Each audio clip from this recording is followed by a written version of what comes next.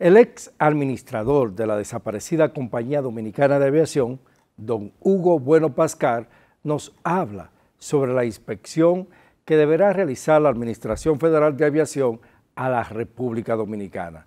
Veamos la información.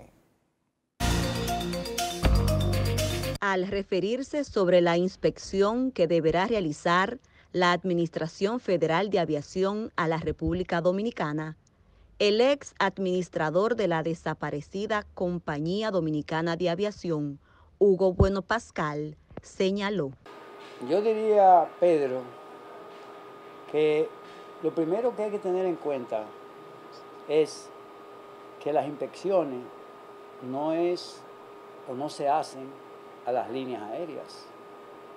No es a las líneas aéreas que se le hacen, es al organismo que tiene que ver con la seguridad y con mantener los protocolos que se requieren tanto por la OASI como por los Estados Unidos, si es un país al que uno vuela o volamos regularmente. Entonces, aquí el aspecto es que donde hay que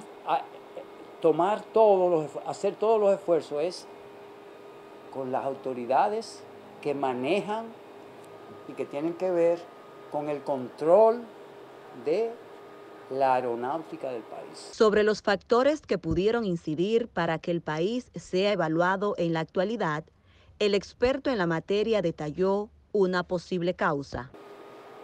Ahí hay que tomar en cuenta que, primero, el personal técnico, la institución que maneja ese sector, debe contar con el personal técnico que se requiere para cumplir con esos requisitos o esos estándares o esos protocolos.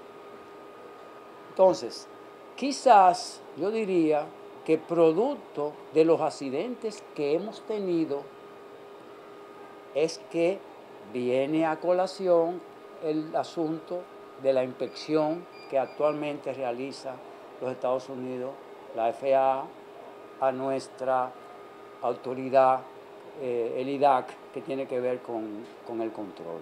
Una eventual degradación de categoría beneficiará a las aerolíneas extranjeras, perjudicando significativamente la industria local. Primero, indiscutiblemente, el llevar al país a una categoría 2 va en beneficio de las aerolíneas americanas, porque va a impedir que tus líneas aéreas de República Dominicana puedan volar a Estados Unidos. De acuerdo a la experiencia de don Hugo Bueno Pascal, hacerse acompañar de un personal calificado es la mejor garantía para cumplir con las normativas internacionales.